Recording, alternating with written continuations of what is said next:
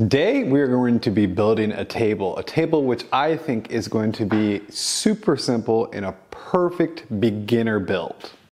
So I have this big thick 8/4 piece of red oak that I'm going to turn into my legs.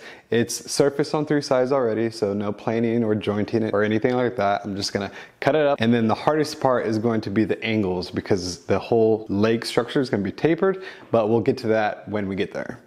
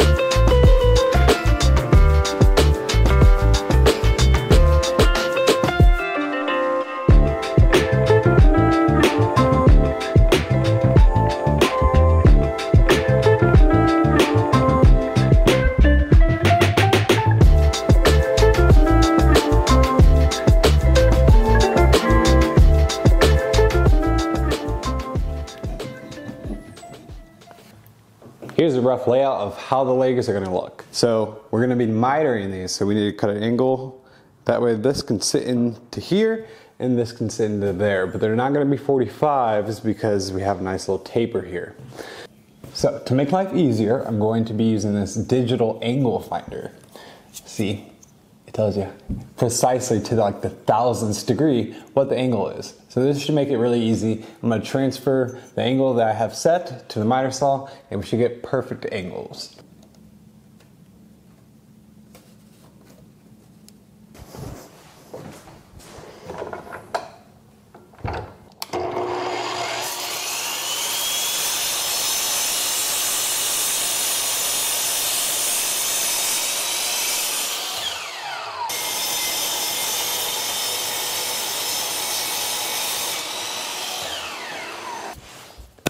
Got the legs cut out and temporarily assembled. They look really good. I'm very happy. Now we are going to be marking them to put in dominoes. Don't worry, I'm not using the actual domino. I'll be using my Tian Lee jig. I just did a video on that. I'll link it up here if you want to check it out. This thing's awesome.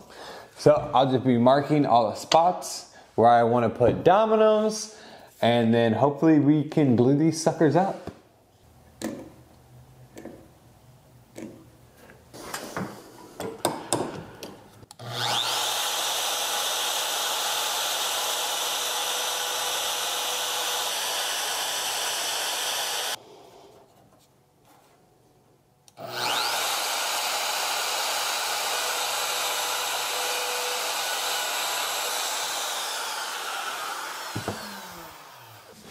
I'd say the dominoes are doing their job. Let's take it back apart and put glue on it this time.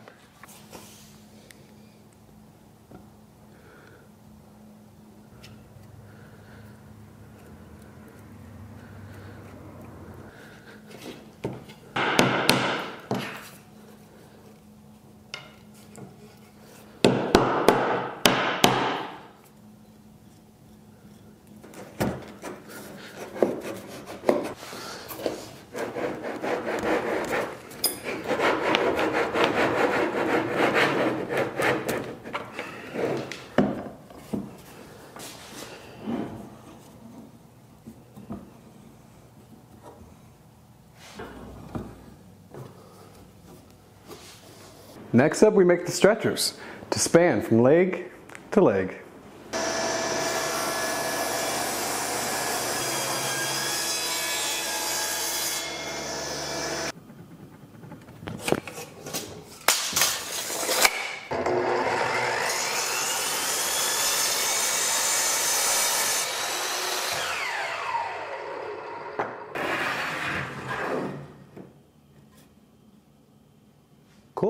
Cool. Okay, so this is how it's going to be assembled. I need to find the center of each leg so I can line those up, and then we're gonna be using 2 more dominoes to join them together. So let's get started on that.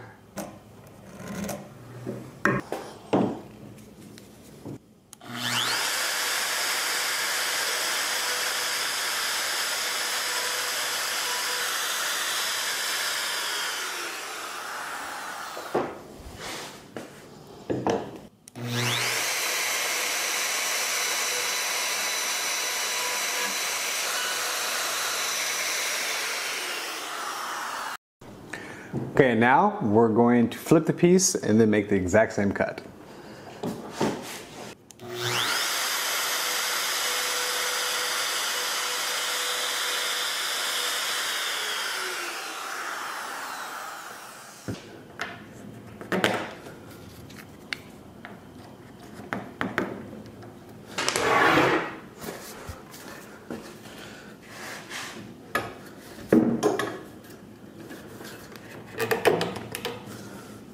I don't remember exactly who said this, but someone once said, don't buy a tool that you think you're going to use. Buy a tool when you need it. And I need a new tool.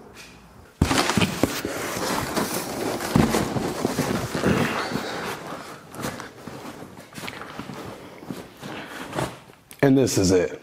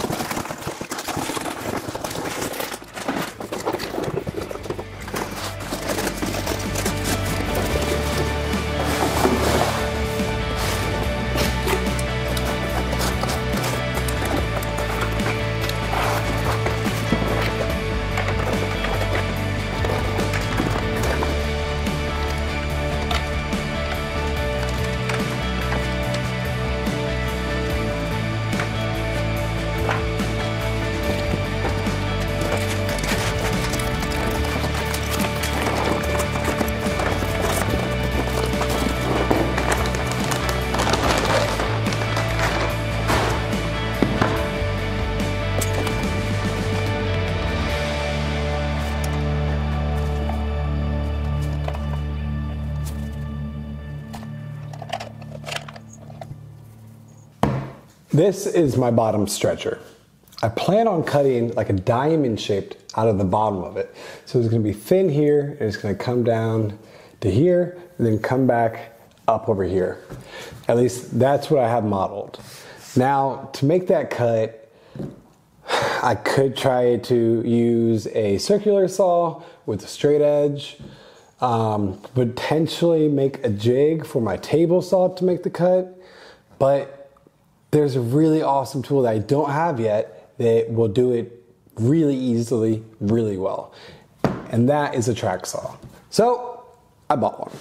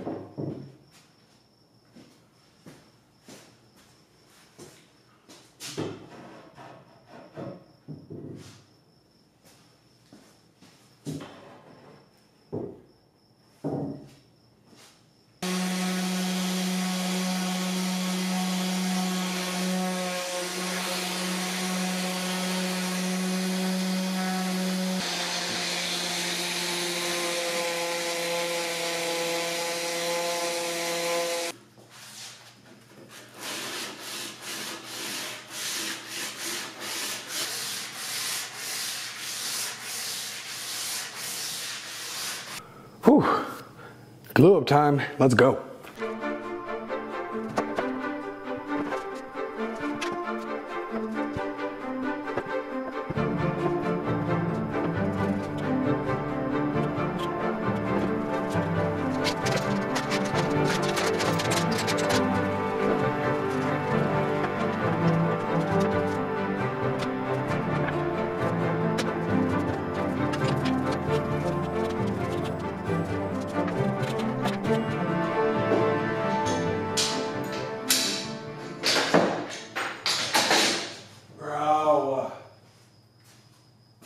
Really? That first glue up failed. My clamps were like an inch too short to extend all the way, so I tried doubling them up, and that was applying pressure like diagonally. It was really funky, nothing came together square. So I just ripped it all apart before the glue dried, and then today I went and got some longer clamps and I'm gonna extend them out. Behind me I did a dry fit with everything clamped up, square, ready to go. So now I should be able to apply glue, and hopefully it works out better than that, because that was bad.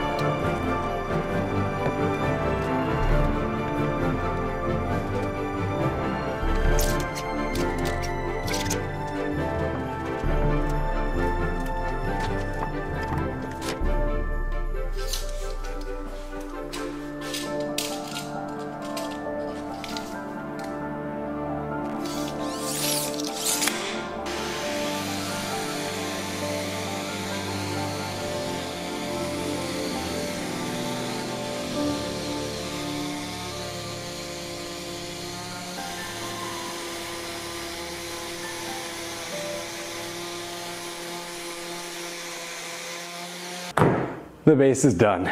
It's done. It looks good. Everything's sanded. It's ready to go. All we gotta do now is cut the top to the right size, screw it on. We're gonna be using some,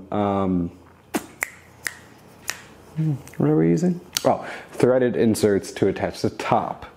And then some finish, and we're finally done. So we're finish line here, guys. We're at the finish line.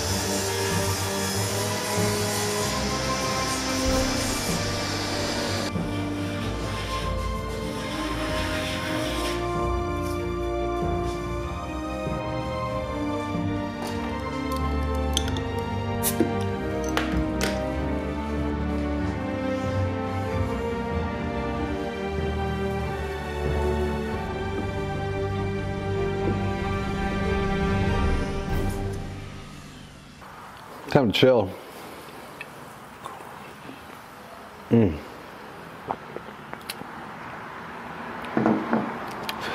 So this board is an inch too wide for my planer. So I've been sanding it by hand. It's been like an hour. It might be a third of the way done. So that's exciting. It's hot. It's like 88 degrees in here in the shop. No AC unit, but got the door open, breeze going. Topo Chico with lime. Wish I had some tequila. Tequila would be nice. But I ran out.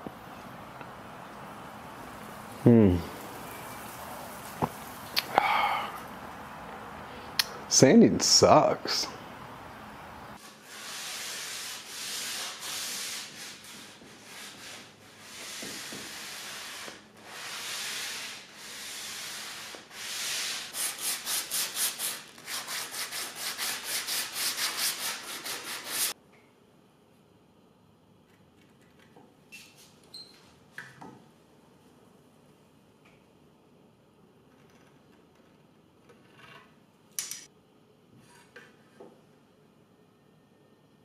We are using threaded inserts to attach the top to the base. First, I'm going to be using this bit to countersink the head of the screw. It's oversized for the head. And then I'll be using this bit to drill the rest of the way through. Now this is quite a bit bigger than the width of the screw. That will allow for the wood movement. So we're going to be putting 5 of these in, and then we should be ready to attach the top.